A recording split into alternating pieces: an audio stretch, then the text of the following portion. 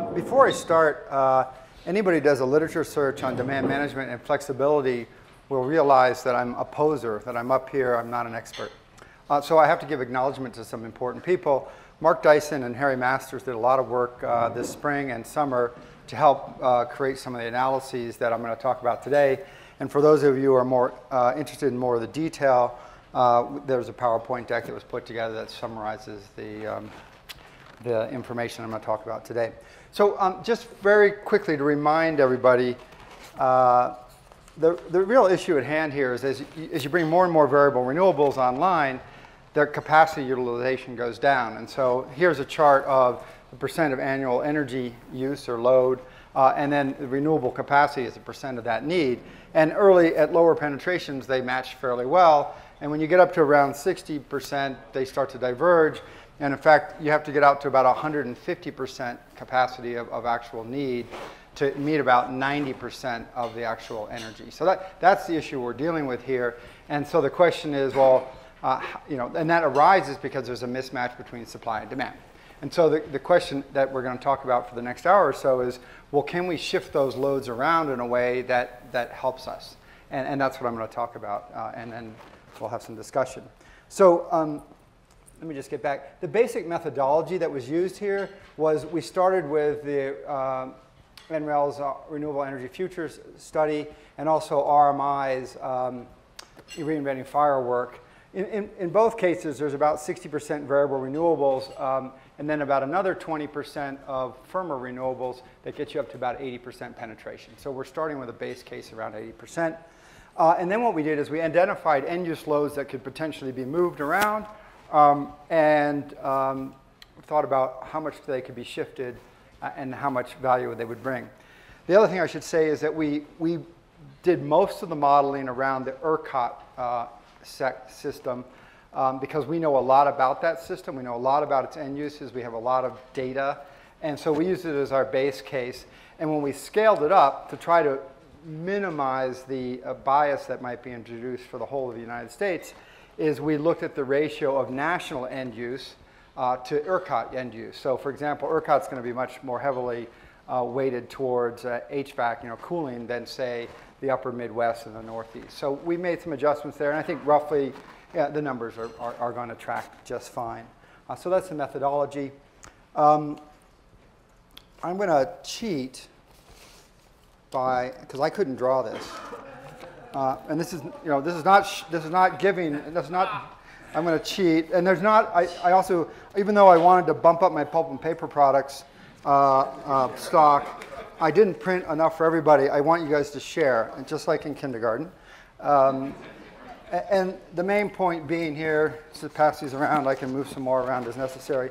The main point being that if you look at the upper chart, which is our starting point, there's a mismatch, an obvious mismatch between the supply and demand.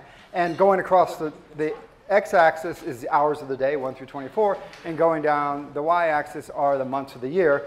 And not surprisingly, this is, again, ERCOT data. You can see in February, March, April, May, there's periods of low net load in the middle of the day when the sun is beaming, you don't need much HVAC. And then you get into the summer months, and it's late afternoon, and there's all of a sudden it's really hot, and you have these mismatches. And so the question with this heat map is, how do we move the blues to the reds, the reds to the blues. So that's kind of what's going on there. To jump to the answer, well, actually, no, I'll talk to you about the technology. So we looked at residential plug loads, residential and commercial cooling, residential and commercial space heating, and EVs. And we looked at EVs from the perspective of one-way charging. So smart charging, V1G. They add a load to the system, and we looked at it as an additional load, and we just want to make sure we can put it at the right time. So that's how they were modeled in.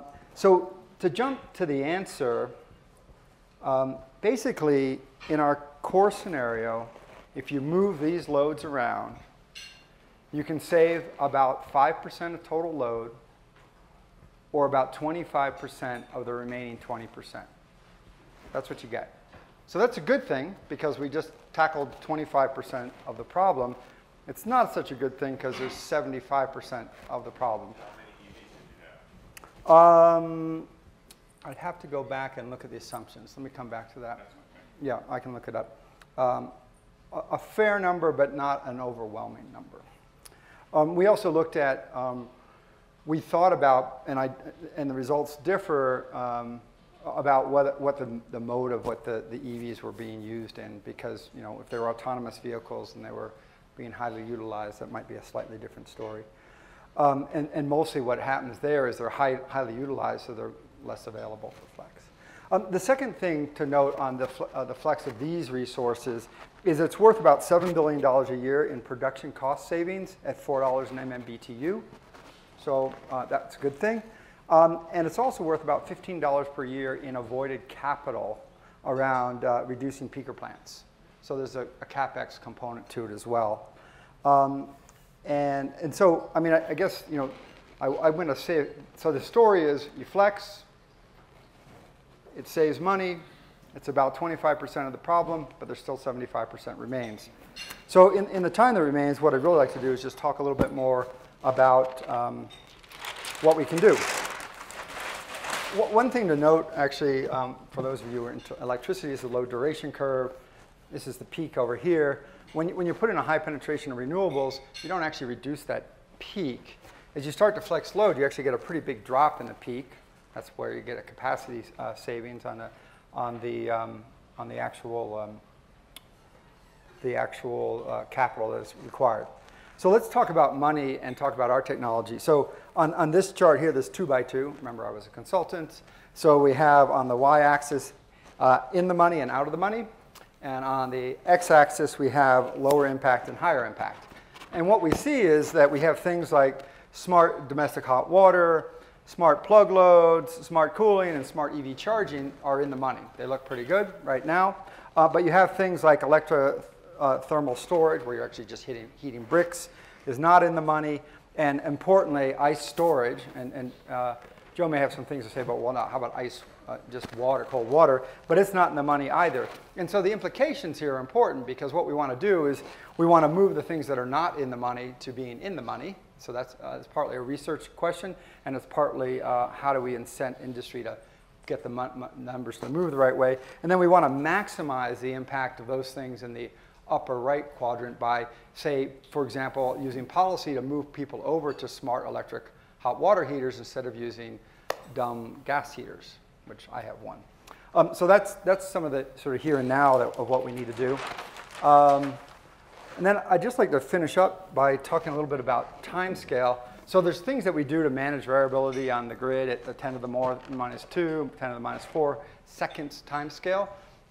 We need to manage things, though, probably all the way out into the days and months, because if you take a look at the bottom part of that chart, which is after we've moved loads around, you can still see there's pretty clear seasonal shifts that need to happen. And so what we really want to do is our solutions that we've come up with really look at an impact that are sort of on the minutes to hours to about a day time scale.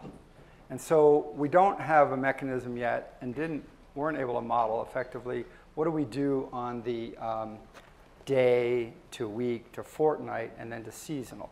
And so that's where the conundrum lies.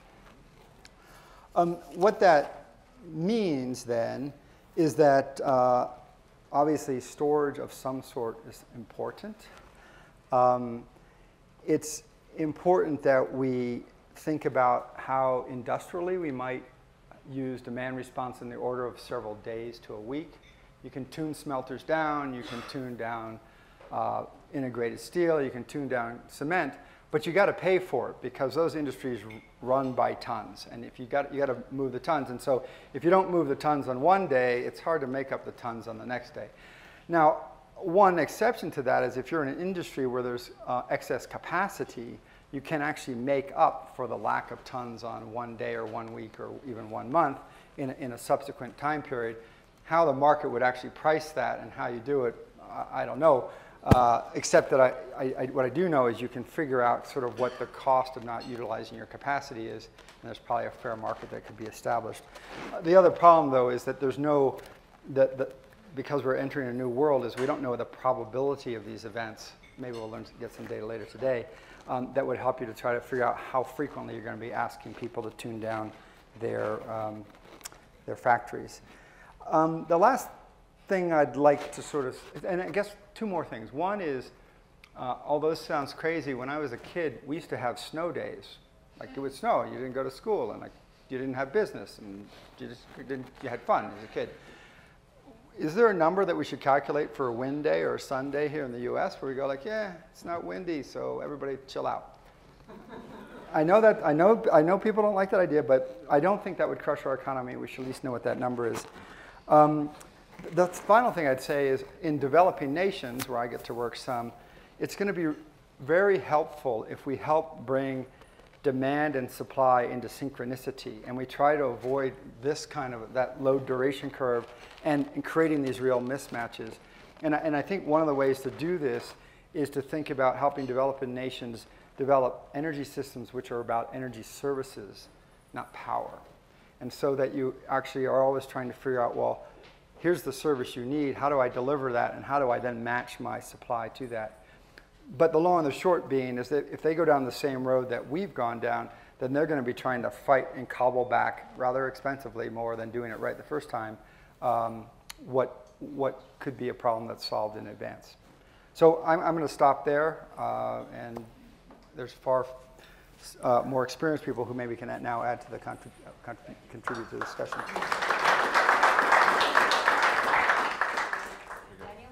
Yeah, just really quick, you said you could...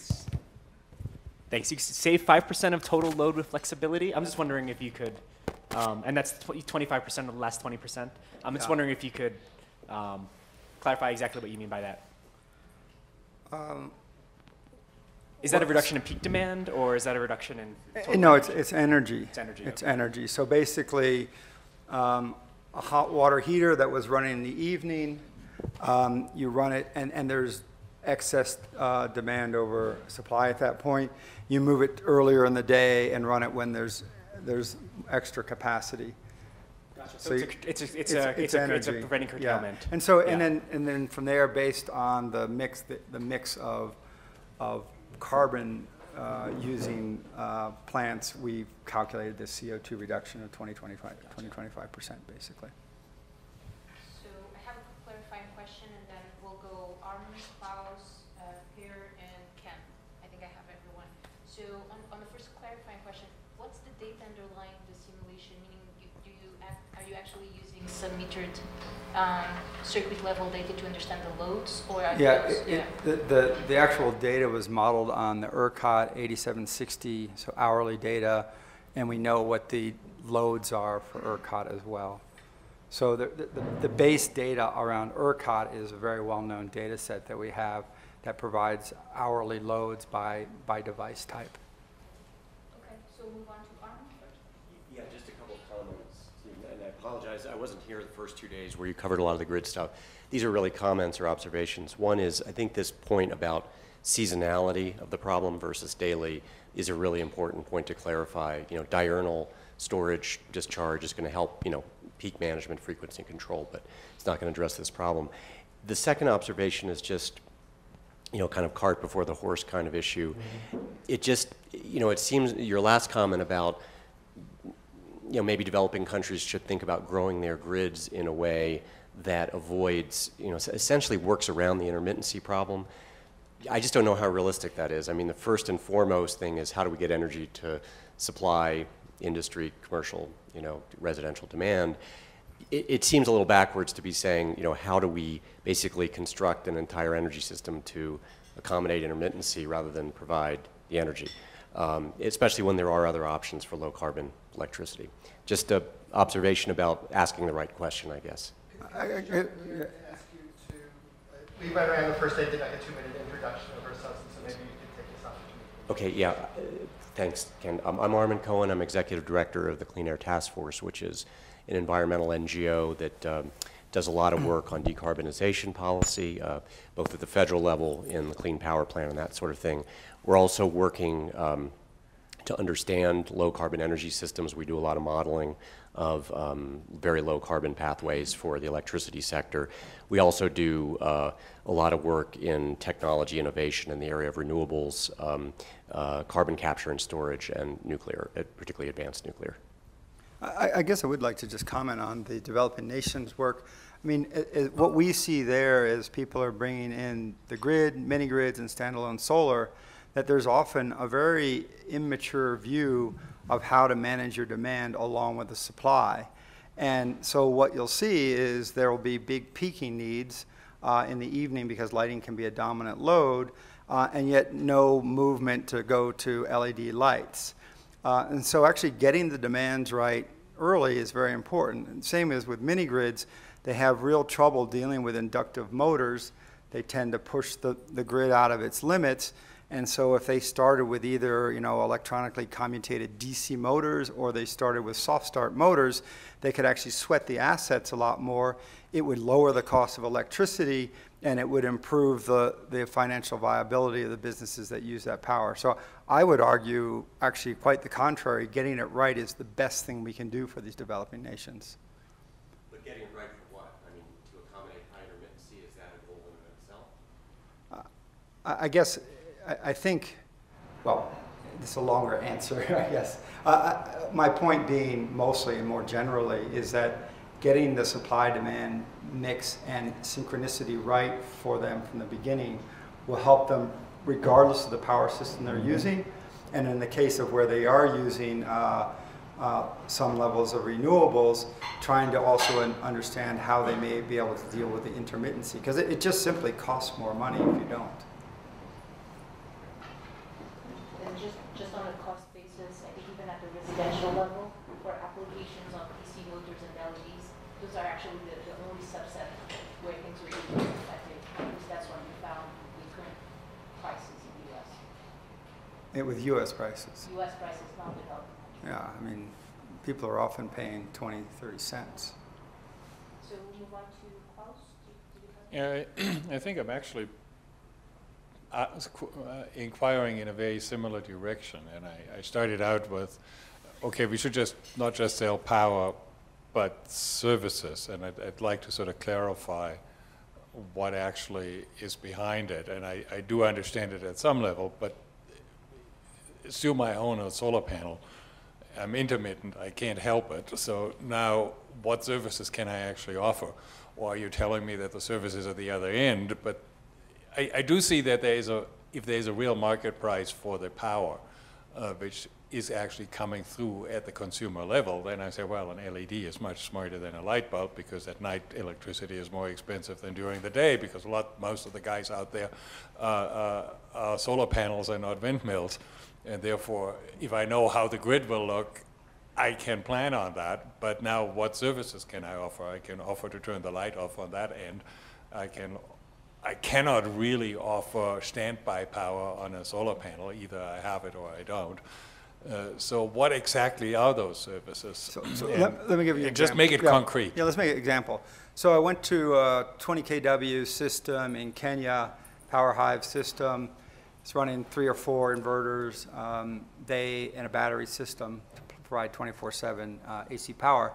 And there's a situation where, in fact, because it's sunny there quite a bit, and because they have a couple of peaks, that from about 10 a.m. till about 4 p.m. on any given day, the system may be only drawing 7 kW. Yet it's a 20 kW system. If you send out the right price signals to say, this is a good time to be grinding grain, and we'll offer you a appropriate price incentive to do that, you're going to start to sweat the asset a lot better. And you're going to. Isn't that really just strictly selling power? And you say the price of power varies over the course of the day. So that's not a new service. Standby power, I see a new service, right? I can see alternate services to just power. You just gave me and saying, look, right now it's cheap. You'd be foolish not to run your windmill, your grain mill, because right now you get a good price. And concomitantly, don't run it at other times. Right. Yeah, I guess. But that strictly is a power service, at least the way I would have looked at it. Okay. Agreed. I have two questions that I'd like to pose. The first relates to the fact that as you increase the penetration of your various different production sources, or for that matter, storage or any of these other things, at some point you need to curtail production, and we add in these other elements such as demand response and storage, which have some cost associated with them, in order to try to reduce that and to shift energy loads and demands in time. And so what I'm curious about is when you're getting into this range of 80%, what amount of curtailment are you seeing in your sort of optimal models using the intermittence? Because that is, I think, a good metric or number to be aware of. And if it's fungible in the sense that you can add more storage, you have less curtailment. The second question relates to sort of another production technology, which would be nuclear. And so I'd be very interested in what happens if you add production into these models that has the sort of the basic characteristics that nuclear would have. Now, I can't claim that it would be affordable, but the basic, well, it could or might not be. If the French are going to sell it to you, it won't. And I can describe why. But the basic characteristic is that your power production is going to be relatively uniform, but you can curtail, and you will curtail if needed. And I think it's reasonable to assume that we can make reactors curtail if needed. And then the other element is that about 10 to 20% of the production can be removed because you will perform scheduled refueling and other outages at the optimal time of years. And so you'll have some ability to load follow on a seasonal basis with nuclear. So if you add in various different amounts of nuclear along with intermittent renewables, the solar and wind, how does things change, and particularly in terms of your utilization of this large investment that's needed to put in storage and to put in demand response? I guess, Per, for the second question, I don't really know the answer. I'm not even sure I have a gut feel, because until I kind of understand how much the nuclear could flex and what the cost of that is. But I guess the right way to answer that is it would be interesting to drop it into the model and see what the answer is. And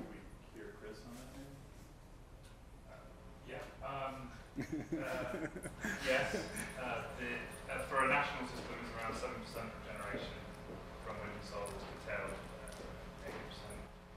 80%. Regardless of whether you've got nuclear or, it's about 7%, 7 to 8%, regardless of whether you've got nuclear. So in the chart that you showed there, you're just filling a gap, so it doesn't really matter what you're putting in. It's that last bit and how you organize the grid around the last bit as it starts deviating off. So if you add nuclear as base load or load following at the bottom, it doesn't really overly change the dynamics of what happens at the very top end, because it's still just the choice of the variable generators. So as you get to bigger areas, you reduce that.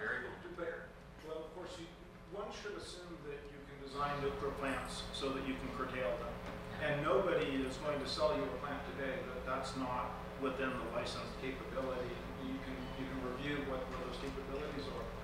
But I think it's important to ask the question, what about higher penetration levels of nuclear, and how does that change your capability to utilize these other investments that are needed to match demand, which are expensive, and your utilization will be different if you have this very different production characteristic that you have with nuclear. Right, so that's what I was saying. I've run it through the news model. It allows nuclear to dispatch down to 40% and back up to 100%, and you end up at the end with the same sort of numbers because you're using wind and solar, which is much cheaper. And when you optimally dispatch a system, wind and solar, you use the wind and solar towards the end. You curtail that because it's cheaper to curtail that than it is to ramp down the nuclear. That's on the assumption that nuclear is more expensive, which is not a physics-based thing. It's a logistics-based problem that we have right now. Well, we get there's a fuel involved which you have to address. Klaus, you want to address that too? Yes.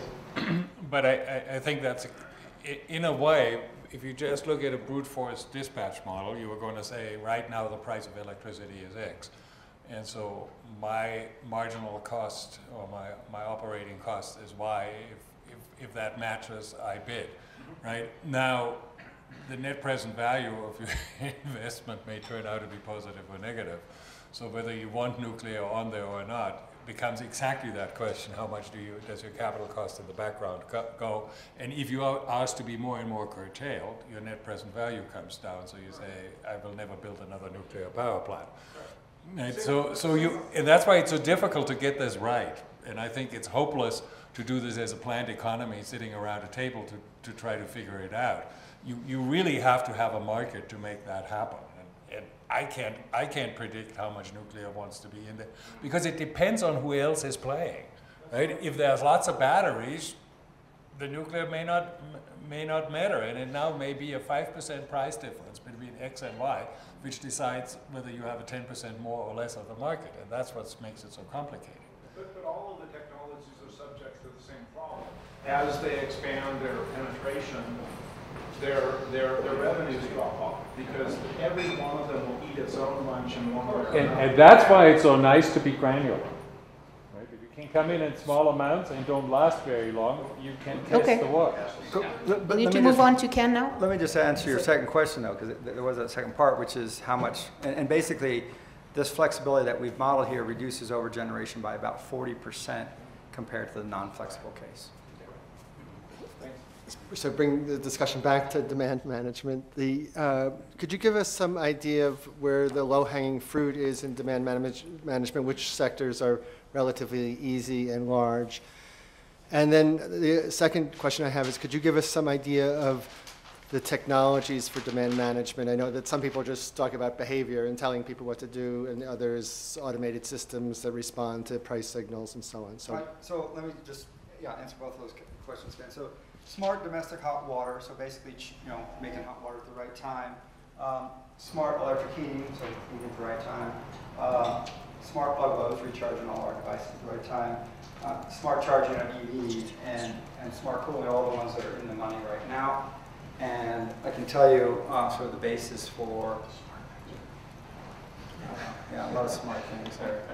So you mean in the money if there was the correct dynamic pricing to respond to, or in the money with current pricing?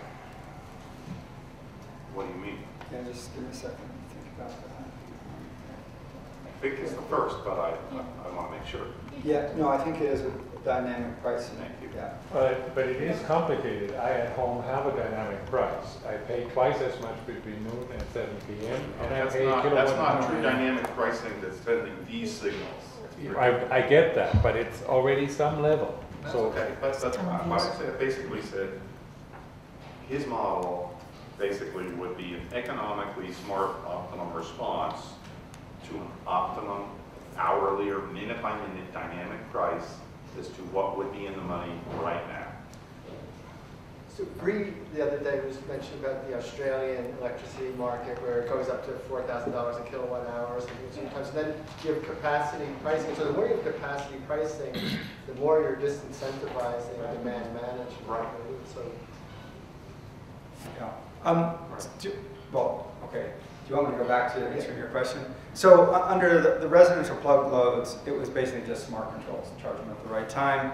The cooling and commercial residential cooling was really around ice storage. That's the technology there. The residential commercial space heating is using electrothermal storage, so you're heating bricks at the right time and then using that energy.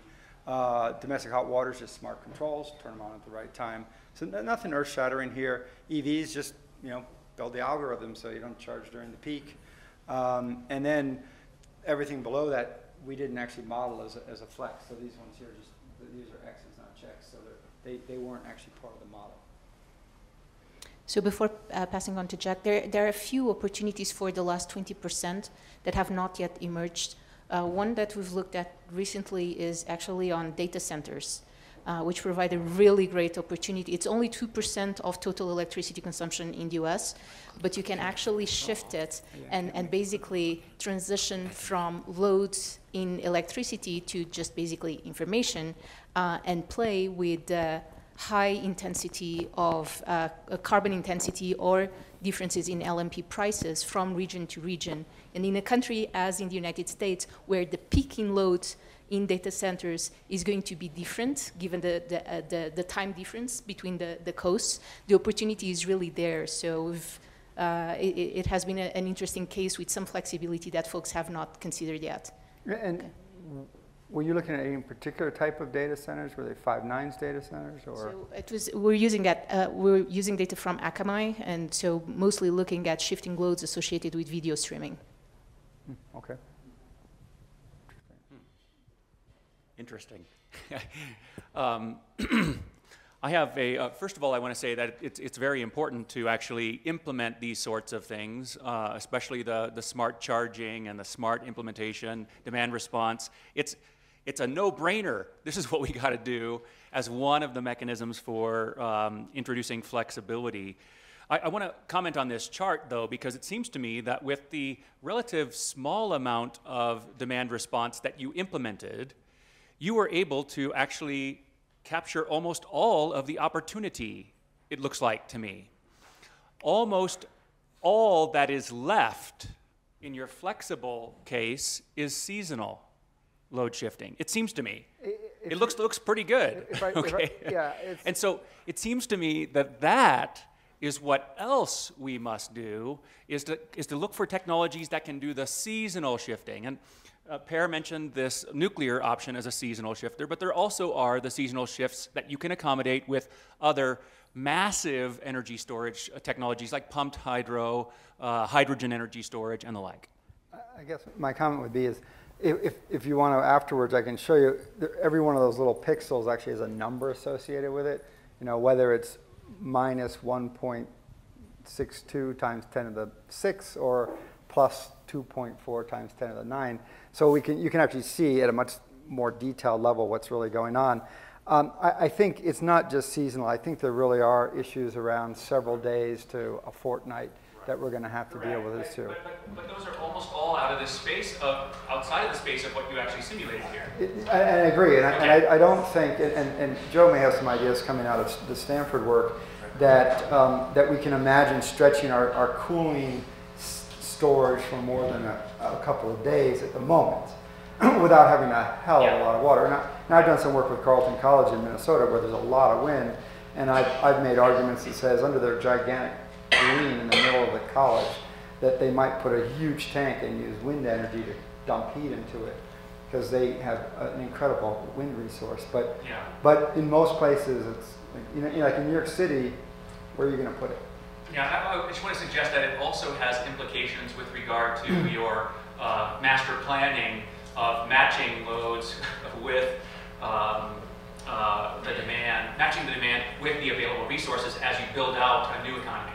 There are going to be some constraints that are going to be pretty difficult, like this seasonal variation. Oh yeah, no, that's. I mean, if you're going to, the takeaway from these minutes is we were pleasantly surprised that it was 5% of load or 25% of the problem. There are a number of things that if we don't get the policies and codes and regulations in now, it's pipe dream, but they are certainly tractable. And then the rest of it is what do you do about the fortnight or the 5 days or the, it's that straightforward, I think.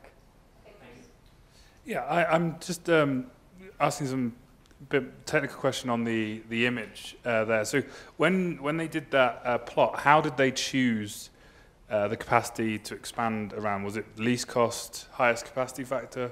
On this one here? Yeah. You know, I don't know the details of that. It was something that folks did at RMI about a year ago when we were first looking at what happens at very high levels of penetration, actually vis-a-vis EV work. So we can get on the phone with Mark Dyson, but I don't want to make up what the answer is because I don't actually know the details of that. Yeah, because the thing that we keep finding, and one of the RMIs find the same, is I completely agree that demand management is going to help you shift the load to some degree, but we can also work on the generation side of building generation in places that's more correlated to the either local demand or a distant demand, rather than just placing it where the highest capacity factor is, which can have lower value to the grid. Yeah, no, so I think I can answer your question. Because we used ERCOT as our basic model, I don't think we put in, well, wouldn't it be better to put the wind in here versus the wind in there? I'm almost positive that's the case. You mentioned a couple of things around water, but it was mostly heating and cooling, and I guess the question that I have is, given that it's for Texas and there's a bigger ecosystem to think about, did you also include pumping, desalination, water transportation, which would be a very big issue in California, as we know, because it's a third of the peak load or something like that, but in Texas, particularly thinking toward 2050, et cetera? No, so, no, it's a good question. We did not tailor it for other kind of more unique loads, such as water pumping, that you would find in California. We simply scaled the loads that we were modeling in ERCOT, of which there's not that much water pumping, and I don't think there's much desal. And so those two in particular certainly were not modeled and carried through. So obviously one of the next steps out of this piece of work would just be to say, well, how do you try to do this for 50 states? And how do you take into account regional and state differences for what the real loads are? Yeah, the more important issue is that there's severe water stress and anticipated water stress, not only in Texas, but in many other places. Yep. And that one of the larger possible DR loads going forward is actually about water processing lubrication. Yeah.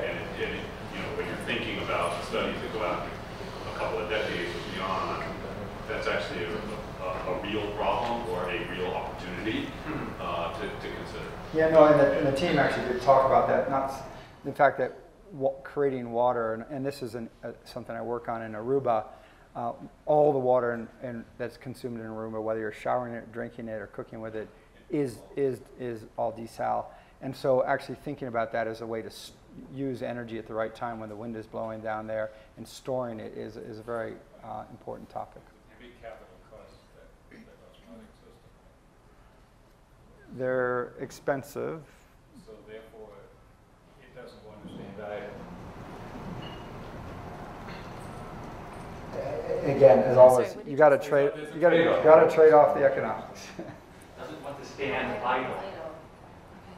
Yeah, so I had a question actually about the high frequency response, like the high frequency fluctuations in solar and wind supply and the role of demand response in dealing with that. And I don't know if anybody has looked at this, but from what I understand from my power systems engineering friends, it's a really big problem because, I think we all understand the problem, right? So it can destabilize the grid, and I think you don't get much, at least some would argue, you don't get as much balancing by, expanding geographically over those time scales. So sort of second by second.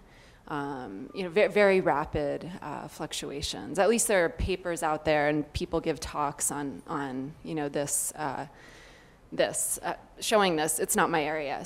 But I was wondering if you guys have thought about that, because one of the potential solutions to this, which I understand keeps people up at night, the problem keeps people up at night, and one of the only solutions I've heard proposed is demand side management that would be automated. For example, if we had HVAC systems at that, depending on what those systems look like, they could be turned on and off automatically to deal with these fluctuations and have a very fast response time. So, because it's a difficult prediction problem, whereas some of the other challenges in matching supply and demand in a stochastic system are easier to deal with, from what I understand. But at those very short time scales, I think the prediction, from what I've heard, the prediction problem is more difficult, and so you can't really predict. You basically need an instantaneous response. So I don't know if you've thought about that, Stephen, or if somebody else wants to comment on it. I'm sure there's people who will have more to say than me, but here's what I'd say about what we did is, one, I'm not a power engineer, but I'm aware of those problems because we certainly see them on the grid in Africa in certain cases where there's no spinning reserves. I talked to Mark about this explicitly, and I can't tell you what the time scale is, but he said, look, what we modeled takes into account a lot of the sort of shorter duration transients, but whether that's at the 1 second time scale, I'm not sure. When you have things like electrothermal storage, just heating bricks, I can very easily imagine that technology turning on and off on very short time scales. Compressor technologies would be very unhappy. So it's going to be a matter of what the technology is to be able to be amenable to that. It's not even just limited to the 1 second. I mean, we have even, higher frequency. Oh yeah, no, and there's probably others here that might have some. So we're going to have very, very quick responses also to that question from Jessica by Brian and Klaus and Sonny. So if you're looking at a large system, such as the scale of ERCOT, you cannot worry whatsoever about the second-to-second type issues. There's no way that a wind plant in West Texas and one on the Gulf Coast are going to do the exact same thing at the same time. That's just physically impossible. If you're looking at microgrids, yes, that is a very large concern.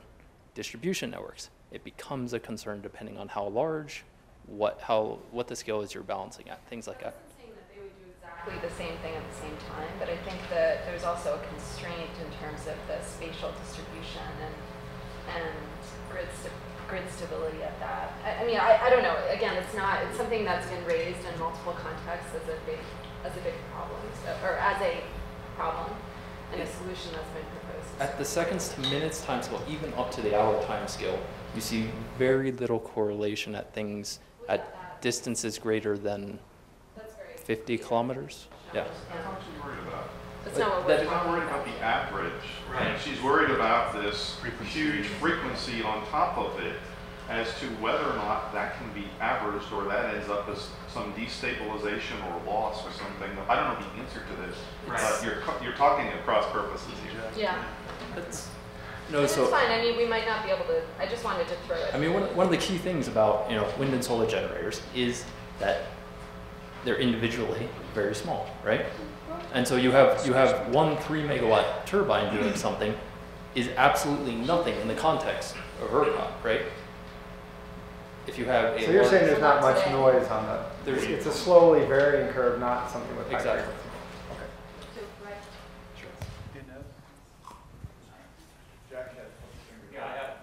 Okay, and those folks too, so okay. I think once you get down to this level, it's probably, as you said, more local, but you get voltage mismatches, you get phase mismatches, and I think at some point you don't predict them, you react.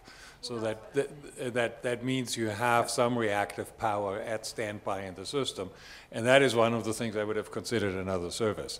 Right? There is somebody at standby with a flywheel and can push the phase back to where it has to be. Yeah, but those things are designed right now. If I turn on a big motor on the system, somebody has to pick up that inductive load. Yeah, but that's coming from that's sort of predictable, right? No, I just flick a switch and somebody at the other end has to help me. So do you want to Oh, right, on the demand side, right? But that's right. Yeah. Sure, right now, right. it's a big inertia in a power plant, and that will go away. Right.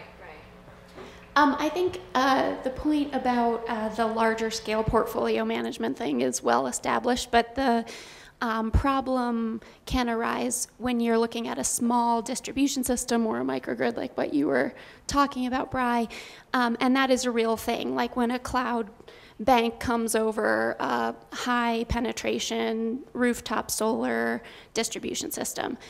But advanced inverters with power electronics that change the power angle for those rooftop solar systems, if they're well integrated with the types of technologies that you were talking about with smart hot water and smart HVAC and stuff like that, it's totally a manageable problem. I think that it has to do with control systems and software and making sure that those things are linked up in a way that's smart.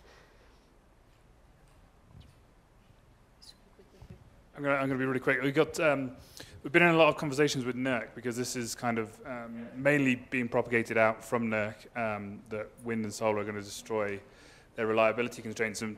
And what we find is we spend a lot of time with them because growing the grid actually does help you. And these wind generators, there is inertia in them. There is waveforms, time frames.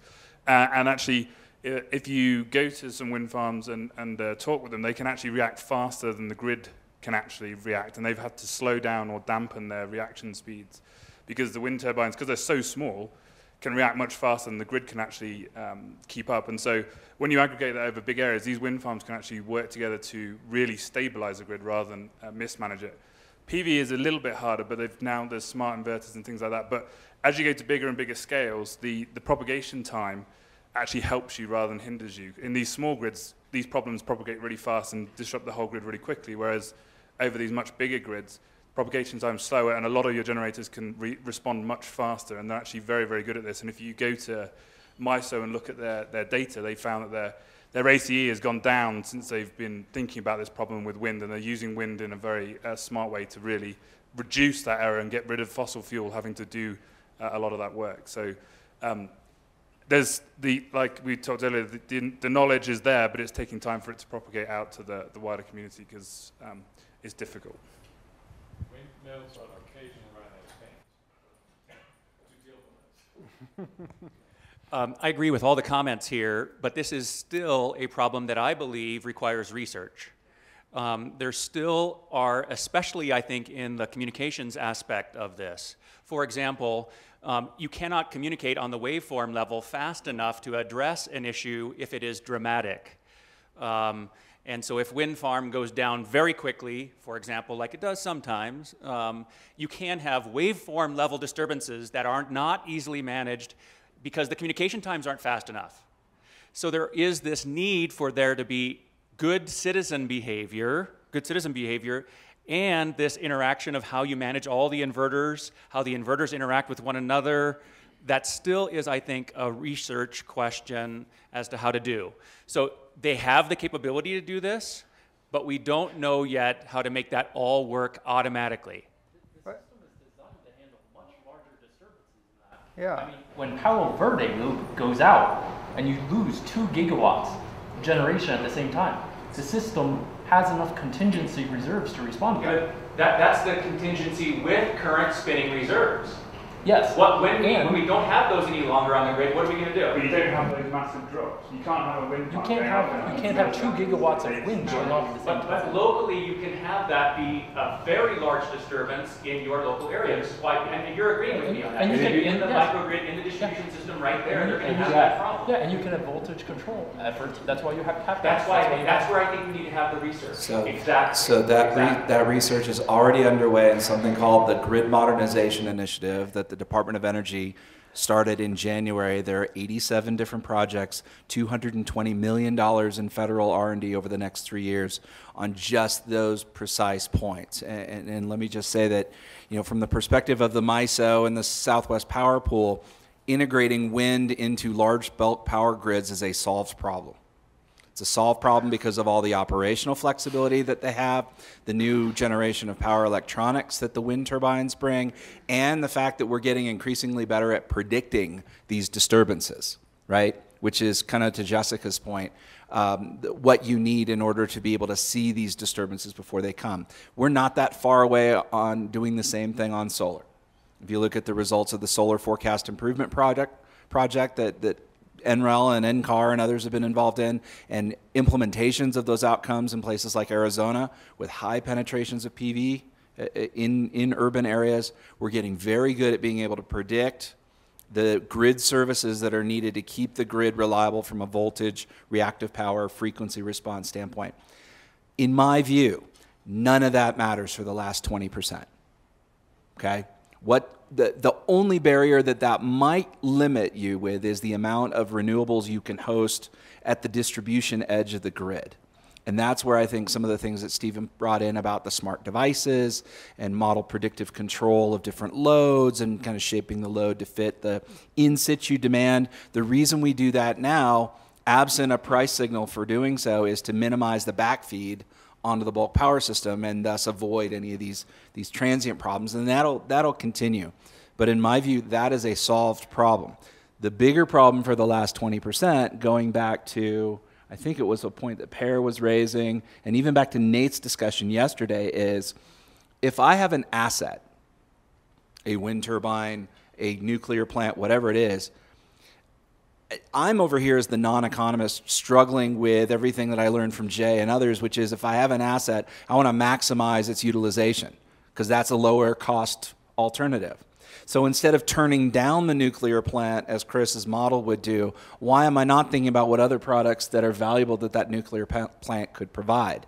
Hydrogen, thermal energy for district heating, synthetic fuels, all the cycles that Nate talked about yesterday. Why are we not thinking about how those assets can serve multiple purposes, and in so doing, really move demand for electricity around the way we need it?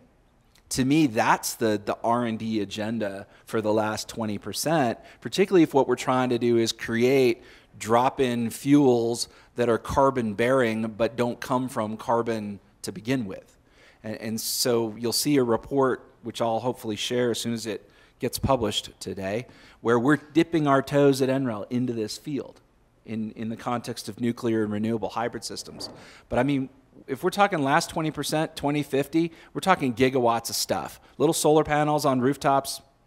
No, we've got to move big swings of energy around if we're going to make a difference.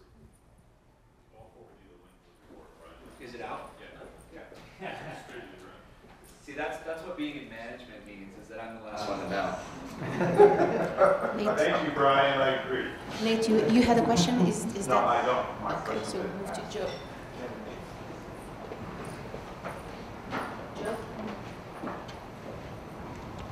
Seems to me that once we do electrify everything and we have a balance of energy needs that we can electrify, the air, the ships, the long-distance trucking, that even though building, heating, cooling, power today uses 40 or 42% of the total energy, when you take out the mobile things that aren't going to be electrified, that probably jumps to 50%, and the heating and cooling component may jump to a third. So thermal storage seems to me is a huge potential tool for this demand management, because you can take almost 33% in theory of the load and shift it all. You can discharge from thermal storage with just a little pumping energy and really shave a lot of peaks. So is there any R&D or mass analysis of that potential as perhaps the biggest single demand response tool available? It's 33% of total electrical load could be shut right off if everybody had thermal storage. But I think that's more or less what this analysis is showing, that on a 24-hour cycle, moving heating and cooling around is fairly facile, and there's ways that we could make it more cost effective. It's when you get beyond the 24-hour period that, if you have 1 million gallons that you're storing today for a 6-hour shift, if it's going to be for 168 hours a week, that's a lot more water. Well, that's a presumption of using tanks for thermal storage, but the ground is a huge, it's infinite thermal storage. If you have perched ground or no water, you put in heat, it stays there, you take it out. If you have moving groundwater, it's like an Amazon. You can put whatever you want and grow cover. It works either way. So I just like to see that quantified. So just a comment. Yeah, that's just another form of what a battery or compressed air or some other storage technology that might be useful. If certainly water is cheap, but it's the heat capacity of water versus the bond energy in the fuel versus the battery storage capacity. So it belongs on the plot and then needs to be evaluated for if there's a sweet spot somewhere that's implementable. Yeah. Fair enough. Last year, someone asked me to write something about the demand response in China. So I looked into the issue. And my quick conclusion is that they are in a very good position to use that, because their smart meter penetration rate is like 100%, and the grid company and also if you look at like an electric vehicle, there are already 200 million electric bike and scooter connected to the grid today. Yep. And my conclusion is they are not going to do it, because the grid grid corporations, their revenue depend on how much electricity they carry. If they reduce the load, then they lose their revenue. So they have no incentive to do that. So if we want China to do something like that, you need to make the system more like America, like have a competitive market, reduce the power of the grid corporation. But I know we are supposed to like assume all the institutional barrier can be already figured out, but how you figure that out has a lot of impact. Right now, China can build so many pump hydro because the grid company is very powerful. They own pump hydro, they use pump hydro, they set the price. Cost only matter when you cannot set the price. If you can set the price, you don't care. And so if you try to make the Chinese electricity market more like America, you enable demand response, and then you kill pump hydro. So it's kind of, I don't know, it's like a very difficult issue to get over. I know, I agree with you. I mean, it is a little off topic for today. The team that we have in China right now working on electricity, one of the key things they're trying to do is introduce some sort of market-based mechanisms rather than everybody gets to dispatch at 50% their particular coal plant. And until that happens, everything else is a pipe dream. I wanted to explore a little further the comment that Brian just made about having a diversity of places to put the excess energy and how that interacts with demand response. And one of the things that's been really interesting about the conversation is whether there are going to be a few intermediate carriers that serve as the kind of connecting points for the diverse outlets and inlets of the system, or whether we really need to think about developing the primary electricity generation in a way that connects directly with the diversity of potential storage or load shifting mechanisms.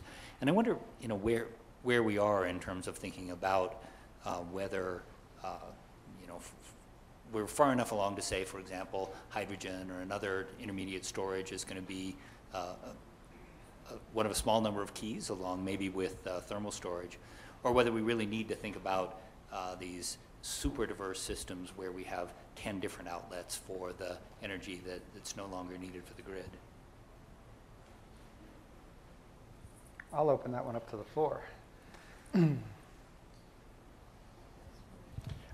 I'll just point out that the sort of next big thing on the horizon from a federal R&D standpoint in this space is looking at hydrogen at scale as kind of the proton alternative to the electron. And part of that is being motivated by a recognition that in certain applications, like the ones that we talked about yesterday, you just simply can't densify electricity enough to provide the energy per unit volume that you need to create that economic good. And so the question becomes then, how does hydrogen get created in a way that is zero carbon? And how do you move it around? How do you store it? All the things that we talked about previously. The thermal one we shouldn't ignore. Our own data center at NREL uses the waste heat from the chips of the high-performance computer to heat water, to warm water, not hot water. So it doesn't go to the old central heating system, but we anticipate building out the rest of our campus using this not 160-degree but 93-degree water in a variety of applications for district heating and building performance. We're currently already offsetting some of our fossil use in the lab for other purposes. We can go one step further and use the excess production of renewable electricity from our rooftop PV solar system to generate hydrogen that can be stored inside the building and run back through a fuel cell that provides both reliability to the data center, but also virtually will eliminate its carbon footprint when we're done. And we hope that that will be one of the first carbon-free data centers, albeit at a smaller scale, anywhere in the world. So kind of this systems engineering and thinking, I think, is something that it makes problems tractable at a small level if, and I'll just end with this, if the institutions and the business models and the rates and the prices all get set right. I was here last weekend across the way at the Aspen Institute, and we were talking about the very same thing in demand response that Stephen raised earlier, which is we've got all these smart devices and processes that can provide services, but no markets to pay them. And the reason that we don't have markets to pay them is because the market makers aren't convinced that the devices and processes can work. And so we've got a bit of a chicken and an egg problem here. And to echo one of the earlier morning session panelists, this is a place where R&D should take the form of kind of a just go do it trial at places like Stanford and Irvine and elsewhere. That's great. Now let's 10x that and see if it scales. I'd just like to add something that you said, Brian. We all sort of act like this is going to happen, but we need to think about the consumer here as well. What are the incentives really to adopt? Will they adopt? And it's not clear they will. I was at a Edison Electric Institute meeting some years ago. All these CEOs were there. They were talking about smart power, smart grid. And one of them described how his utility had mailed out all these sort of smart meter packages to all these customers to be the first test. It was voluntary. They almost all got mailed back unopened. So I think we should not underestimate the fact that the consumer, once you're inside the home, you're dealing with the consumer, and we have to think about how they're going to be incented and educated and will adopt this stuff fairly quickly. And just a two-finger wave on that, the NEST participants in the dialogue over at the Aspen Institute stated that 40% of the U.S. population has access to some form of a dynamic or time of use rate. Only 4% of them actually take advantage of it. So we'll conclude in just thinking that when you look at the series of suggested solutions that we've been talking about, it's likely that at least a part of this in terms of controls and solutions that the consumer actually doesn't have to deal with will be bundled in the 80%. I'll suggest we didn't talk as much about that, but in the last 20%, I think we're going to be stuck with things that are much more related to behavior and the very low plasticity of consumers that you have. It's going to be pushed aside to the last few steps. And with that, we conclude. I'd like to thank Doug for a very, very nice presentation.